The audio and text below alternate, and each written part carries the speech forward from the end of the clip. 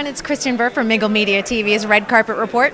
Tonight we're at the Beverly Hilton for the 36th Annual Gracie Awards, sponsored by the Alliance of Women in Media. They're honoring Linda Ellerby and Access Hollywood's Sean Robertson, so it's going to prove to be a spectacular red carpet.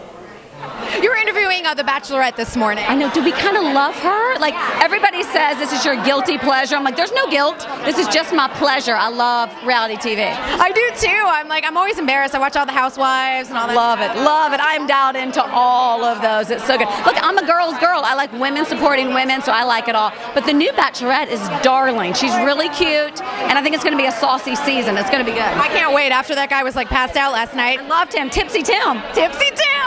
Although he was a little more than tipsy, I think. But that was what we called him. Passed out Tim. So good. All right, well, you know, you started out in reality TV yourself, and I was watching you, so so you're presenting an award to the little couple tonight. I'm excited. I love all these shows on TLC, and how funny to think, reality TV, I was on a show 16 years ago, and reality TV really wasn't existent, MTV Road Rules, so now I think it's great how far it's come, and I'm addicted to it. I love it. I remember, this is so crazy, I was living in New York, I'm going to go back, and you started on, let's see, what was the show with, and you came out of a box, you moved to New York.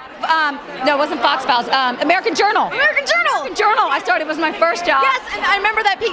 Yeah, isn't that funny? And my husband popped out of the box, and we're showing our small apartment. Good memory. Isn't that crazy? Very fun. You know, it's been such a crazy ride. I feel like I've just always sort of cruised along and focused on my family and, you know, kind of do little things here and there. So this Access Hollywood is like, what a great culmination. At 40 to like get my dream gig. I know, and you and Billy have great chemistry. It's been really fun to watch. Yeah, he's the best. Like, I'm the luckiest girl in the world. I really am.